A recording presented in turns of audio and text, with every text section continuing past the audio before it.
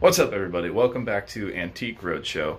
And in today's episode, I'm going to be upgrading my 16 gigabyte random access memory to 32 gigabytes in my HP Omen custom PC. Let's get started.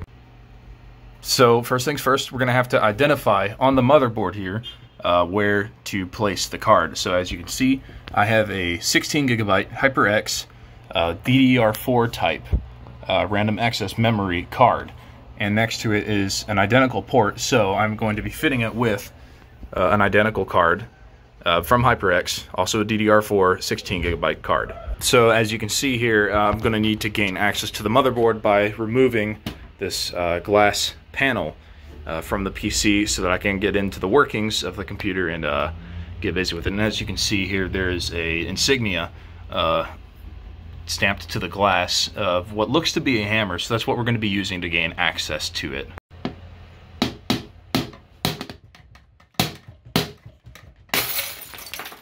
Alright, so now that we're in there, we're going to go ahead. Oh, you know what I forgot? I forgot to turn off the computer first. Okay, so the computer is off, the power supply has been unplugged, so that way there's no chance of any sort of inadvertent discharge going on. So we're just going to go ahead and start working on getting some of this out of the way so that I can go ahead and get in there, start removing this stick. Now you see, guys, I actually am kind of glad that this is part of the installation steps provided by HP, because this GPU here was starting to get kind of dusty, and I honestly, if it weren't for the fact that I had to install another RAM stick in order to run Microsoft Flight Simulator, then I probably wouldn't have even tried to gain access to all of the components here.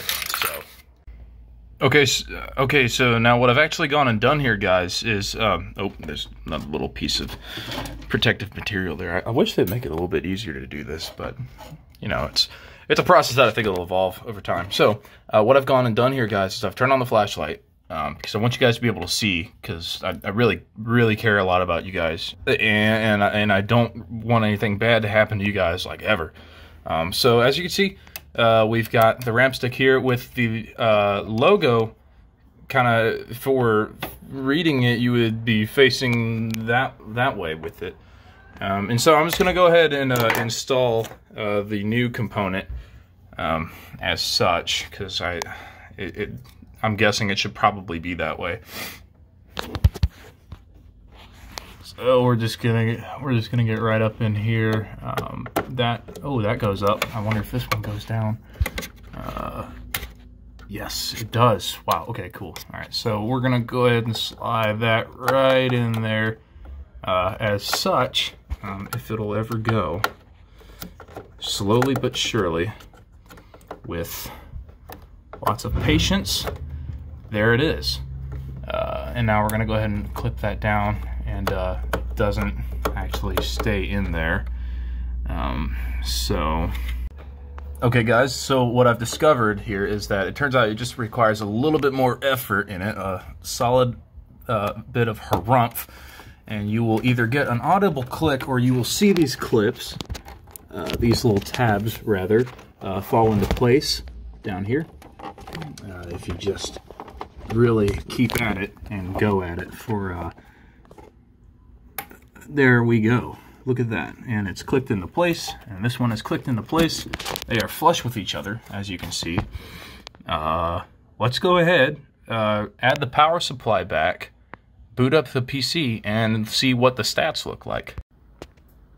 Okay, now, so what it is that we are seeing upon startup here is that Windows has recognized, I think, that there is now another memory card added to the system, so it needs to update itself in order to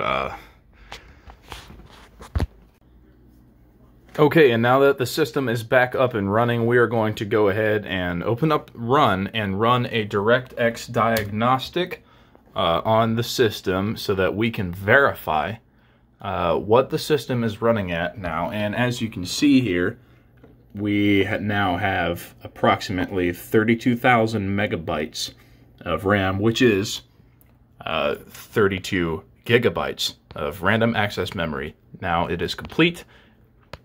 So guys, I hope you enjoyed this tutorial. Please leave a comment, like, share, and subscribe to my channel for more tech tips.